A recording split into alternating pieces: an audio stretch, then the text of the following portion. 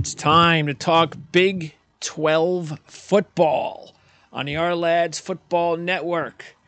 And it's something that we have, for whatever reason, just haven't been very fortunate so as far as getting as many interviews as we'd like for the Big 12. Matter of fact, the one interview that we did conduct, which was our first, happened to be one of the new members of the Big 12. We did talk BYU football, but now we're going to talk Oklahoma State football.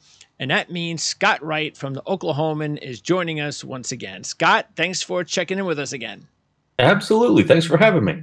Well, it's nice to get the opportunity to talk about this part of the country. And again, this conference, which is just getting bigger and bigger and bigger.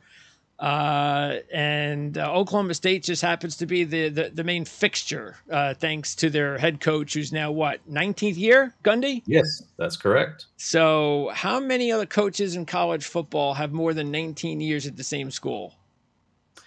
Not very many. No, I don't think so. I think Kyle Whittingham at Utah might be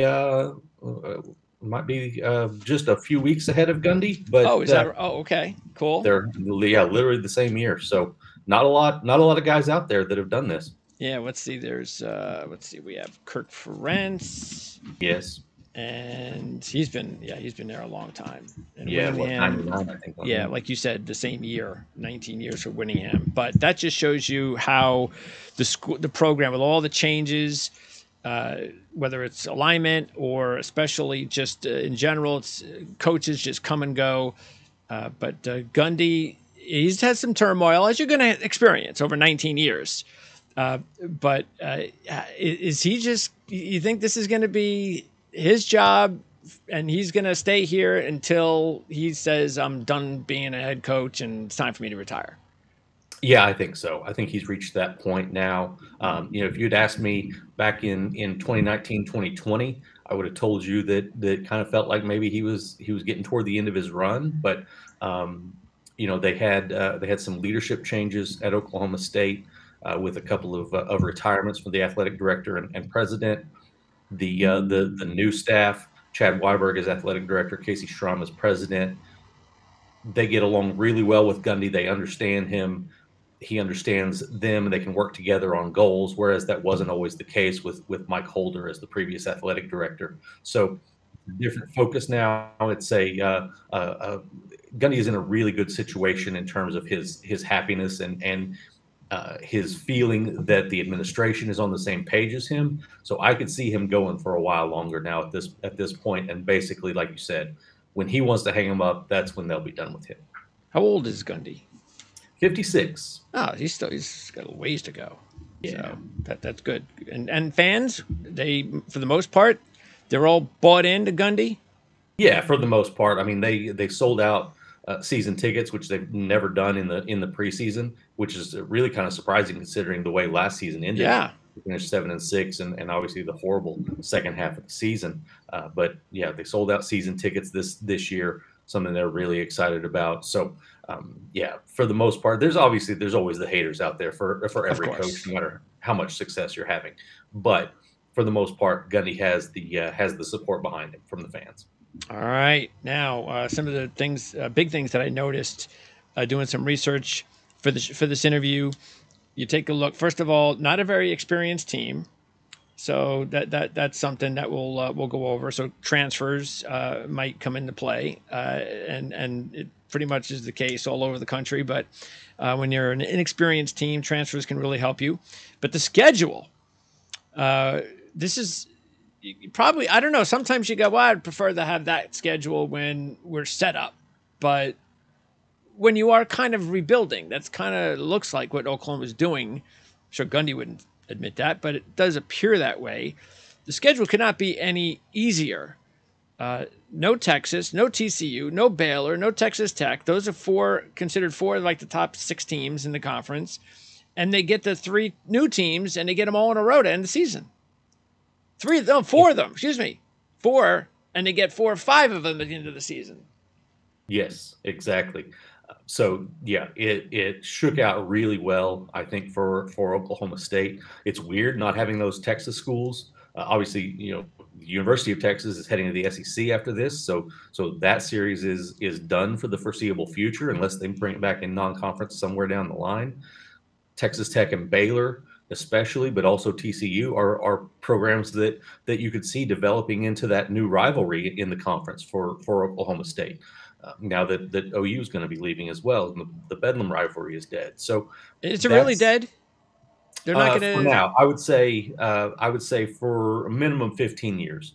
Maybe they try to bring it back after that, but you look at where Oklahoma State in particular, speaking from their perspective, they want to play one Power 5 or whatever it's going to be, whatever happens with the Pac-12, but one major conference team in the non-conference every year, and they're booked all the way through, with the exception of a couple of little holes, all the way through 2036 now. Jeez. So, so we'll see what happens down the line if they decide they want to try to bring that back. But back to the schedule, yeah, it shapes up really well. Kansas State is obviously a team that a lot of people are excited about, but Oklahoma State gets them at home on a Friday night, which should be a fantastic atmosphere at Boone Pickens Stadium. So a lot of good things on this schedule in terms of Oklahoma State's perspective.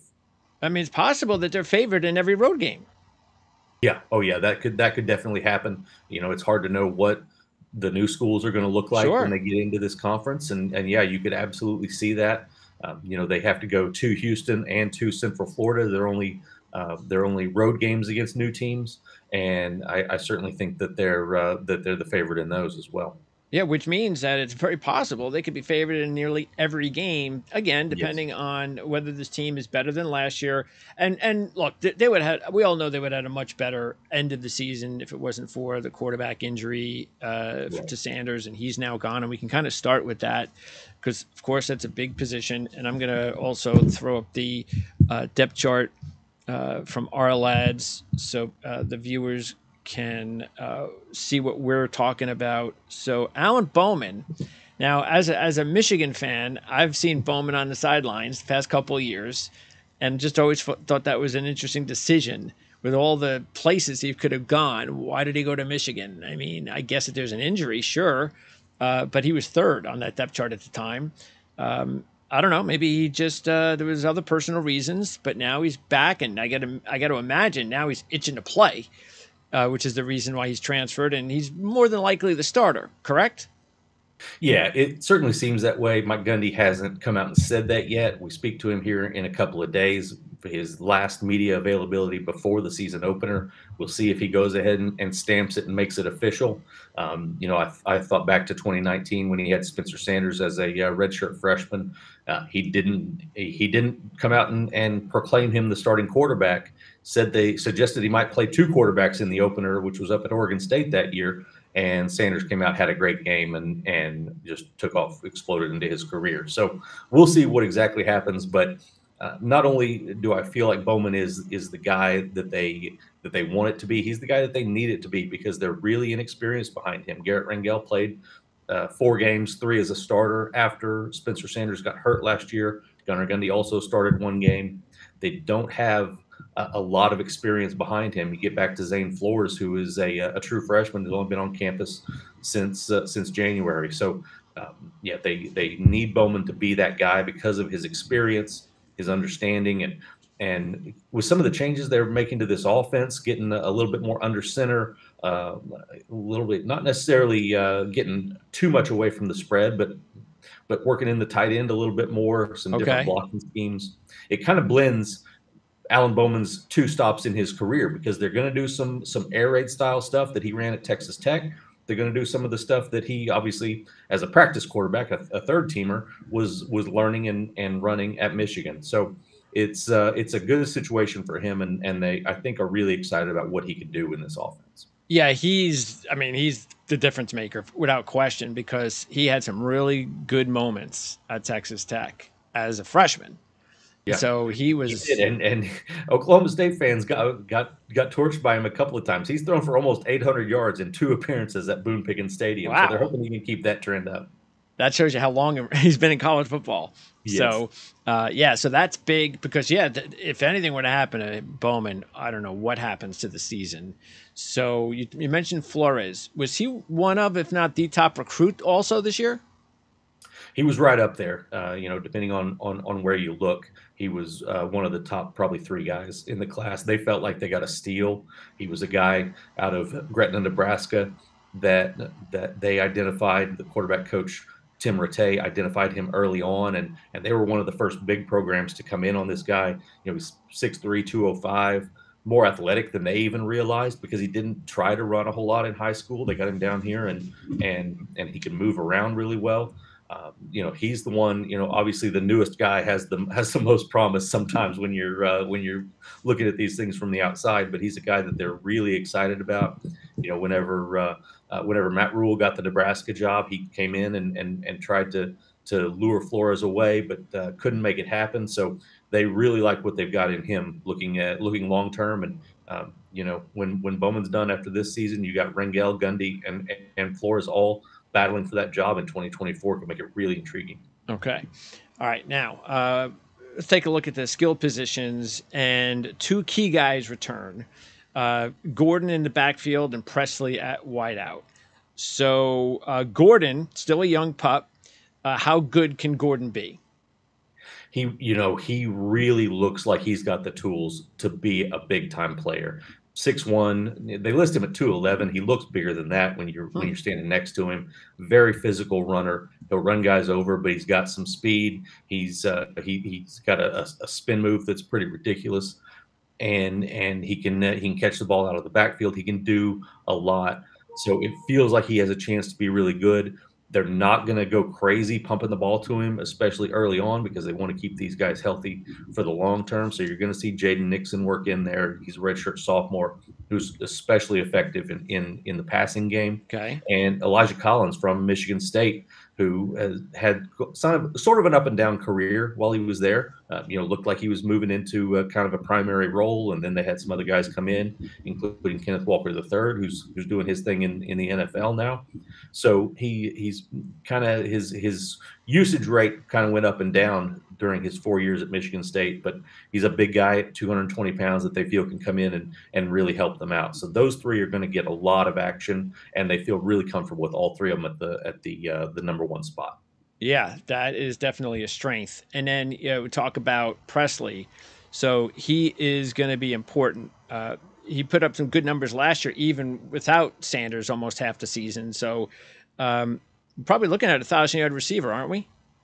Yeah, I absolutely think so. You look back at Alan Bowman's career, particularly at Texas Tech. Obviously, he used his slot receivers a lot, so you can see a strong connection building between those two guys.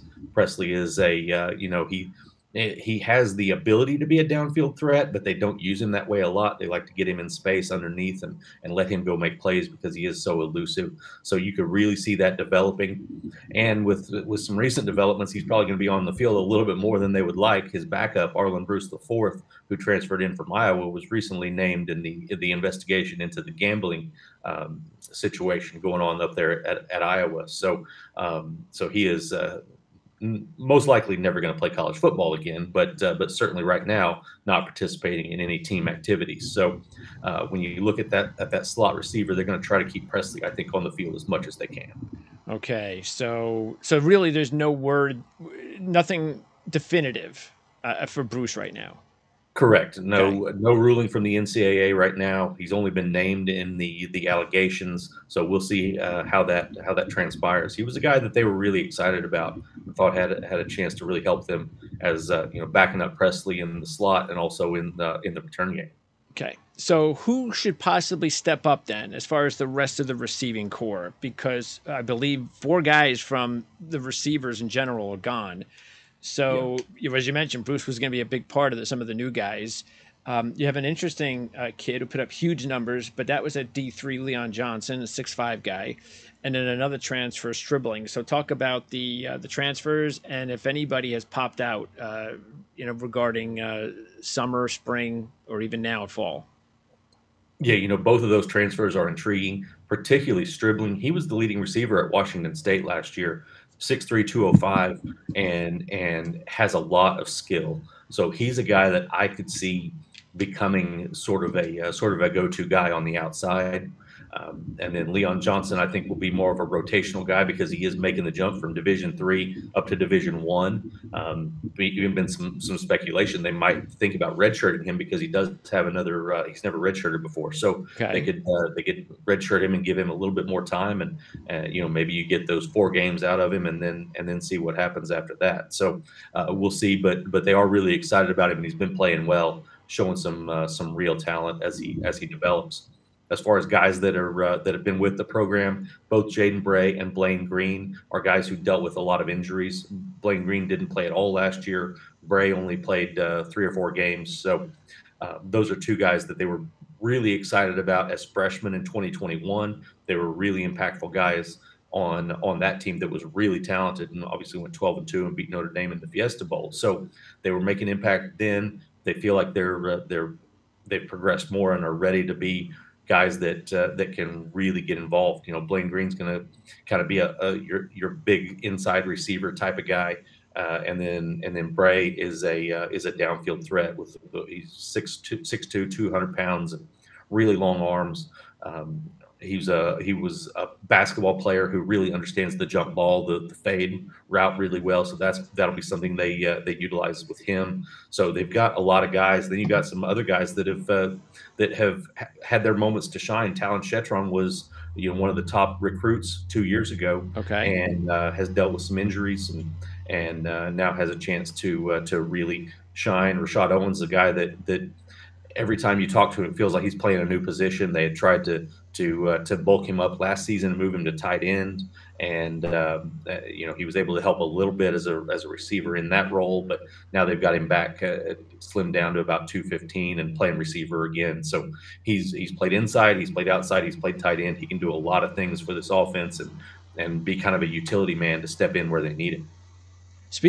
And it sounds like there's some possibilities there.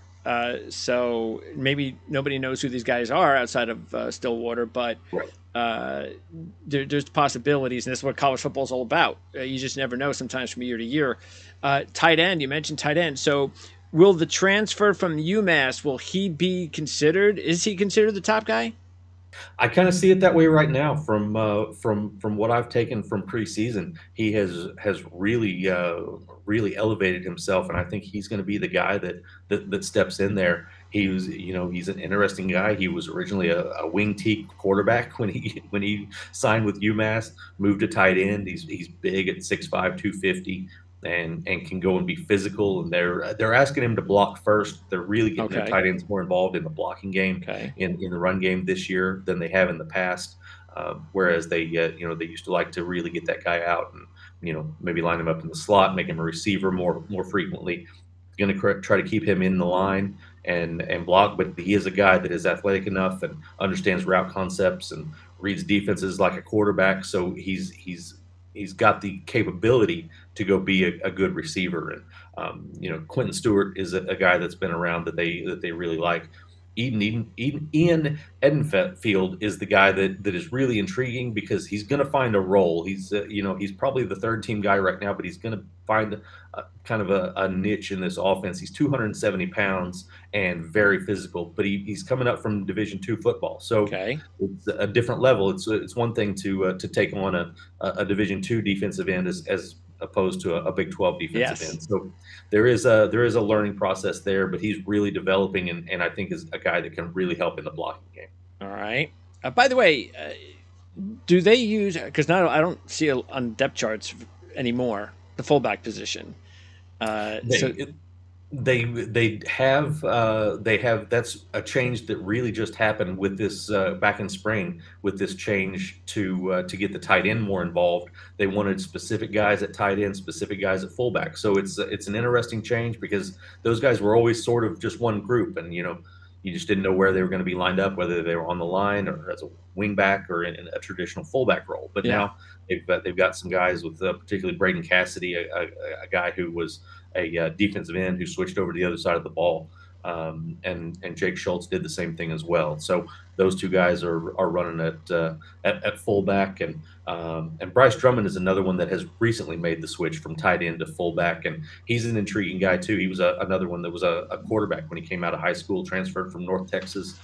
For any Food Network fans, he's the son of the Pioneer Woman on the Food Network. Okay, so he's going to move from tight end to fullback. Yes. Okay. All right. So, and you think they're going to use that position that's going to be legitimate, where you think you're going to see more of the tight end blocking, the fullback, he's going to be a lead blocker, and that's going to be a little bit of a new concept for this offense. That's exactly right. They really struggled the last 2 years to block in the running game, and it was a really strong emphasis. 2 years ago, the 2021 team, Jalen Warren emerged as this guy that they thought was maybe a third string running back when he transferred in from Utah State. And, if you're Pittsburgh Steelers fans know how good he has become now at the next level. He bailed this offensive line out a lot in 2021. Last year, they didn't have a running back that was capable of bailing them out that way. And so they realized they really needed to get back to some physical running game and reemphasize the tight end, the fullback, and some of those things. All right. Let's talk about the offensive line, because this is where there's experience coming back, and that's very important. So, do they feel pretty good about what they have out there this season? They do, because they do have a lot of guys that have played quite a few games. They've got guys in the 2 deep that have a lot of game experience. Cole Birmingham is a guy that it's hard to know exactly where he's going to end up right now. He's kind of a guy that could bounce around and play some different spots. He started games at right guard. He started the majority of the 2021 season at left tackle. So he can do a lot of things, and might not even end up being a starter. Though I think he's got a chance to maybe jump somebody and get into that starting 5. But Jason Brooks Jr. was a guy from Vanderbilt who transferred in last season and really became, I think, their most consistent run blocker. So he's obviously got an important role, I think, at that left guard position this season. So that's a really big one. And then from the center going over to the right, you got Joe Michalski, Preston Wilson, and Jake Springfield, guys that have all made several starts in their careers. Springfield it was a former walk-on who was starting at right tackle by his redshirt freshman season as a walk-on. So guys that are really important. Preston Wilson has started at every position other than left tackle. So he knows this offense. He understands all the concepts, and these guys are really excited about some of the power stuff that they put back in. Oh yeah, in the spring to get away from some of the zone stuff. That's right. Go hit guys, and that's they're right. Really would Springfield be considered the top lineman on the team, or Dalton Cooper? Cooper. I didn't talk about him. He was a guy that missed some time in spring after he transferred. Coming from Texas State, there's obviously an adjustment period for him as well. But he's a guy that they really like. I mean, they had a returning guy at left tackle in Caleb Etienne, who started every game last season, played the most snaps of any player on their offense. But they felt like they could upgrade, and they brought in Cooper to compete. And Etienne decided to transfer to BYU. So but Cooper is a guy who you go look at his stats, and it's at a Group of 5 school, but very few sacks allowed, very few holding calls on him. He looks like a really talented guy, and we'll see what he's able to do as a Big 12 left tackle. But they're excited about what he brings to the program. Yeah, definitely somebody to keep an eye on. And now let's swing over to the defensive side, because there is a new defensive coordinator again, and a new defensive scheme too, correct? Yes, exactly. Yes, Brian Nardo comes in. Obviously, they went from the 4-2-5 that was originally brought in by Jim Knowles back in 2018. He ran it for 4 years. They brought in Derek Mason last year, who stuck with that defensive scheme for the most part, and sort of adapted it to what he was comfortable with. But he decided to take a sabbatical from college coaching, and now Mike Gundy has always loved the 3-3-5. particularly the way that Iowa State runs it. Okay. And Brian Nardo, he was a defensive coordinator at Emporia State in Emporia, Kansas, a Division II school. We're going way back. That's not where he came from, but back in 2017, he went up to Iowa State, learned the defense from their staff, and took it back to Emporia State. Began to kind of make it his own. He's had a couple of other stops there since then, but most recently was at Gannon University in Erie, Pennsylvania, another Division II school. So Okay. one of those unique Mike Gundy hires. Always He gonna plucked get his Mike Pearson chance. from the Division II level a few years ago as his offensive coordinator. Now going back to to the state of Pennsylvania for a Division II coordinator on the defensive side in Brian Nardo. But they're really excited about this 3-3-5 scheme that's like I said, mostly based on what Iowa State does and some other programs that run it really well. Okay. And let's start up front. So this seems to be, and again, now that to be a three-man line. Mm-hmm. A couple of guys that stick out are the two transfers. You have Goodlow, who I'm familiar with following Tulsa football, and Kirkland is interesting. I'm not familiar with him, but he's a big guy. Yes. So talk about how those two guys were going to be important parts to their defense, to the Cowboys defense. Yeah, really, really critical ads from the transfer portal. I'll start with Goodlow. He's a veteran. It's funny. I was actually on the high school beat when he was growing up in Del City, just outside of Oklahoma City. I covered him his sophomore year. He was a 200-pound safety back then. Wow. Now he's a 290-pound defensive end, and it's been kind of crazy watching his career develop. But a very athletic guy for his size, moves really well. Tulsa ran a somewhat similar scheme to this. He's at least familiar with three-man line and some of the things that are required of him there. So fits in really well with what he can do on the defensive line. Kirkland is a fascinating guy. Only a sophomore, though he is a little bit older. Went on a more of a mission after high school. He's originally from Roy, Utah. Went to Utah Tech for his first year of college. Had a dominant year up there and jumped in the portal and ended up at Oklahoma State. 6'4", 346 pounds. He recently posted a video of him doing the bench press in a workout. He did 225 pounds 40 times. He's just massive and strong, and the most interesting thing about him, I think, is that Oklahoma State went out and brought him in when Derek Mason was still the defensive coordinator. So they were still in a four-man line, but he's perfect for the nose guard spot in a three-man line. Yep. So it worked out really well for them.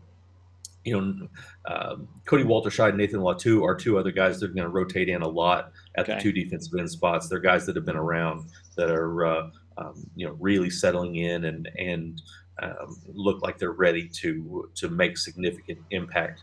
Colin Clay is another guy. He was a defensive end at Arkansas back in 2019 as a true freshman. Came to Oklahoma State, dealt with some injuries, kind of bulked up and moved to the inside, and now is in that nose guard spot. He and Kirkland, I think, will be the two primary guys that you're going to see at that nose guard spot that can really kind of cause some problems for some defense or for some offenses. And even though you see Colin Oliver on the depth chart as an outside linebacker, the fact is he's really more, or maybe I'm wrong, but is he really going to be more of an edge rusher? I mean, they're definitely going to use him that way, but he slimmed down a little bit, down to about 235. He was up around 250 last season as a defensive end in the four-man line. But when they go to a four-man line, which they'll still do on occasion, he's always going to be there. But yeah, he is going to be an edge rusher, even from the linebacker position in the three-man line. But they feel comfortable with him, his agility and his speed, to be a traditional linebacker in some respects. Well, good for him. That gets him more experience doing different things. Yeah, exactly. And honestly, it's probably going to end up being a great thing for his career because he was going to be an undersized defensive end when he tried to get to the NFL level, and now this, I think, is a really good opportunity for him to further his career. Yeah.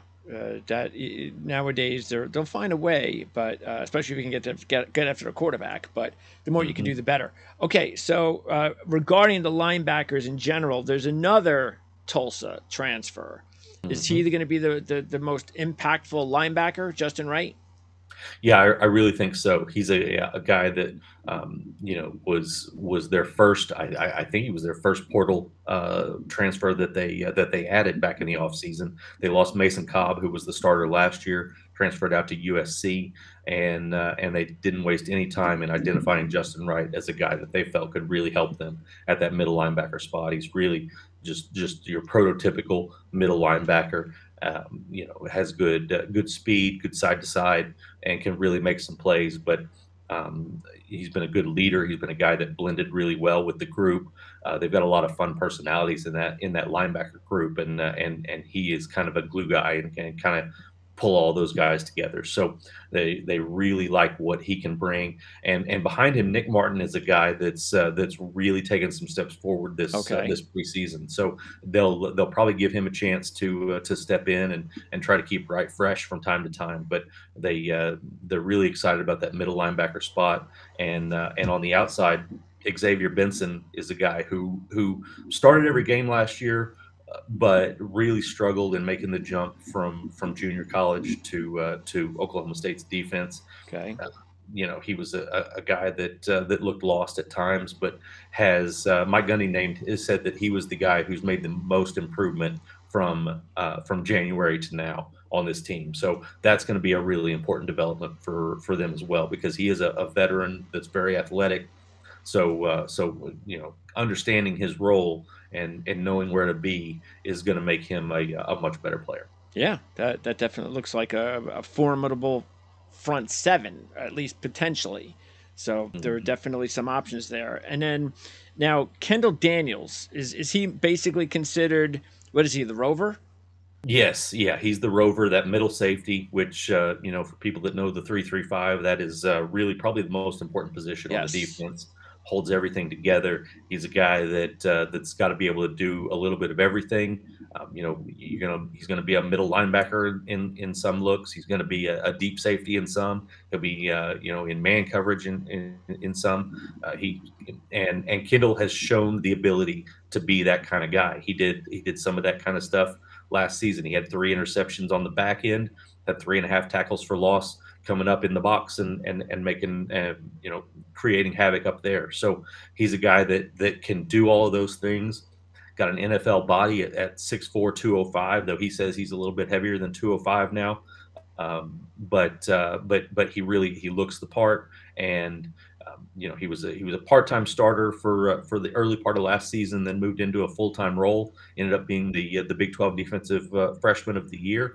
So a lot of promise, a lot of excitement about what he can do in this defense. Well, again, it just keeps. It's why I love having these conversations, because you would just look generally at all the inexperience and so forth, and you would just think, yeah, it's just going to be a so-so kind of year. But I'm already seeing that there's a really good possibility that this team might be a surprise based on that schedule, and that there might be more talent here than people think. Let's wrap up with the rest of the secondary. Who would be considered, the key guys back there? One of the ones that I'm the most interested in is Trey Rucker. He was a guy who came in. He left a scholarship at Wake Forest. His family had moved to Oklahoma. He wanted to get a little bit closer, but Oklahoma State didn't have a scholarship for him. But he walked on. Played some special teams his first year, then had some academic issues. Didn't get to play until the bowl game last year. Came in and had a really good game. Had 3 tackles, had a pass breakup and an interception in the bowl game. So kind of drew some spotlight and got people excited. I think he's got a chance to be a really important player in this defense. Lyric Rawl is another guy that's really grown up and also had a good bowl game that really propelled him into the offseason. Okay. Corey Black on the corner is he's their shutdown guy. He's really shown some more development. He's been a guy that they've been excited about since he got here. They played him as a true freshman, even though they had he was just a backup. They worked him in because they wanted to get him that experience, and he has really developed. They like his future, big strong body, and they like what he can do. And then on the other side, Cam Smith is a guy who early October last season was 3rd team. Corey Black gets hurt, and the backup gets hurt in the same game in the middle of the first quarter. Cam Smith has to come in, and he didn't play horrible that day, but he really developed a lot over the course of the season, and then into spring, and now in preseason camp. They went out and got Kenneth Harris from Arkansas State in the transfer portal because they didn't know what they were going to have at that other corner. And Cam Smith has really held his own. Now they might rotate those guys, give them both a chance, but Cam Smith has really stepped up and been an impressive guy in camp this season.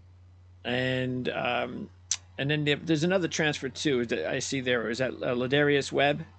The son of the former Baltimore Ravens safety of the same name. That played with some of the Super Bowl teams with Ray Lewis and Ed Reed. Played with those dudes. So a guy that really understands football.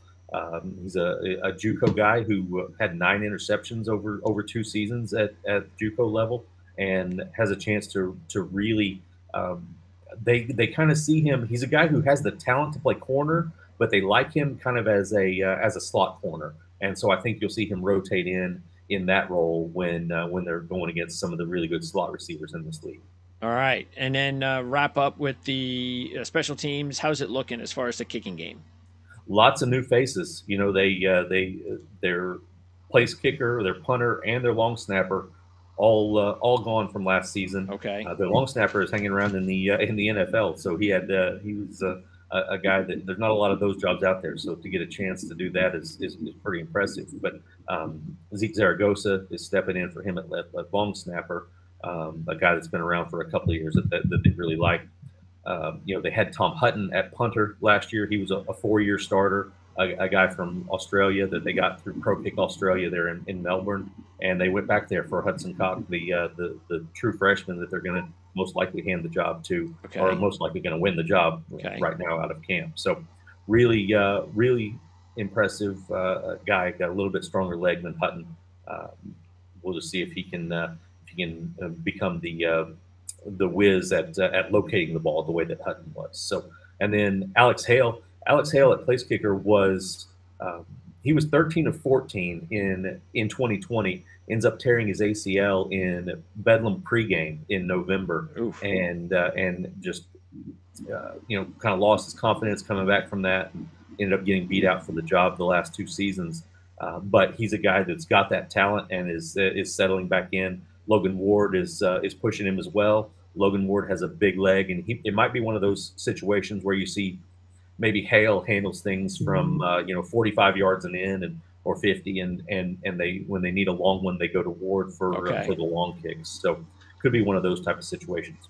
All right, and I'm going to ask you the closing question is going to be, can you give me, especially since there's a lot of new faces that we just went over, but can you give me specifically one player that you think might break out more than the others on offense and defense, somebody that can become a household name, whether it's this year or just let's keep an eye on him.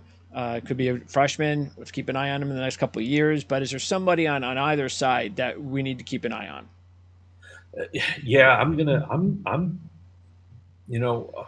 Ollie Gordon is a guy we talked about, and he does have some experience from last year. But nobody knows who he is.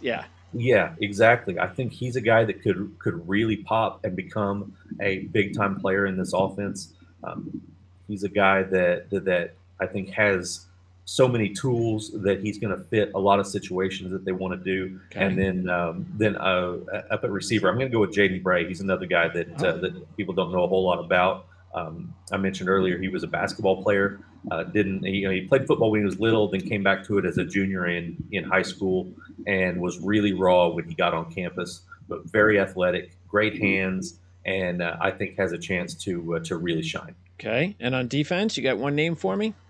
Defense, well, we talked about Kendall Daniels. I think he's going to just explode in this defense. Beyond that, I tell you what, I'm going to go with Justin Kirkland. He's going to be a guy that maybe he doesn't put up a ton of crazy stats at the end of the day, but he's going to take on a ton of double teams. He's going to show his strength in the interior of that defensive line and really open up things for other guys behind him to make some plays.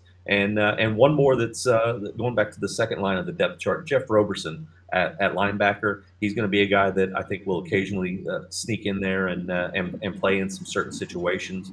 They really liked how he was coming on last season. Had a chance to maybe be a starter a year ago, and then had a foot injury that requires season-ending surgery. So he's a guy that's getting back on track, and I think has a chance to be an impactful player. Awesome. Love it. As always, Scott, I appreciate your time. And do you have your own podcast, by the way? I do. It's called the Cowboy Chronicles, available on Apple Podcasts. The Cowboy Chronicles. I'll make sure to put a link in the description so everybody can just click that and check that out. And is that a daily show or weekly? It's a weekly. We won't actually start until the season gets going. So we'll get going here the first week of September. Yeah, and you did this last year. Yes, exactly. Okay, excellent. Scott, I appreciate it. And hey, you know what? If this team is actually going to overperform, and if it ends up doing things that nobody's expecting, then maybe we'll get an opportunity to talk again this season. Absolutely. Be glad to do it, man. Thanks, Scott. You bet.